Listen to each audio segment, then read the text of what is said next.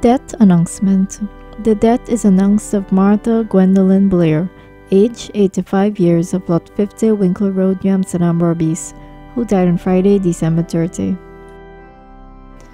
She was the wife of the late William Alexander Blair, mother of Anne, Lynn, Faye, Paul, Mark, and the late Sean and Lisa, grandmother of Sean, Gabrielle, Erisa, Whitley, and Whitisa, mother-in-law of Patrick, Simone, and Whitcomb, sister of the late Lionel Walker, Wilson Walker, Rebecca Boyle, and Mary Carmichael, sister-in-law of Yvonne, Waveney, Holly Ann, James, Asher, John, Sandra, Kathy, and the late Roger Matar, cousin of Zephyrin Moria, Cheryl Osborne, the late Pastor Wilfred Morris, and others, aunt of Jean, Keith, Sue, Paula, Yvonne, and others, aunt-in-law of Fedwa, Althea, Amanda, Eric, Ivan, Wayne, Ava, Melissa, Paula, Stefan, Carmina, Jose, Billy, and Anna,